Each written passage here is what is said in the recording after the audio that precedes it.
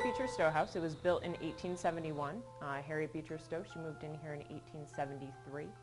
She lived here from 1873 until her death in 1896. We do not have records of Stowe practicing seances in this house, but we do know that she did attend seances because she had so much loss in her life. There's been a few incidences while the house has been open for giving public tours where footsteps are heard.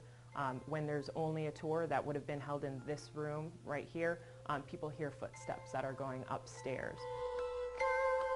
I believe there's activity going on inside the house. I want to say, yeah, it's haunted. It's intelligent haunting in there. We get an EVP, which we were able to capture on the voice recorder, that says, "Read my journals."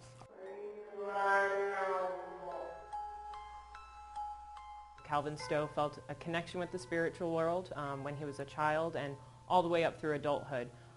He saw an apparition of his wife Eliza Tyler Stowe, who passed away before he married Harriet.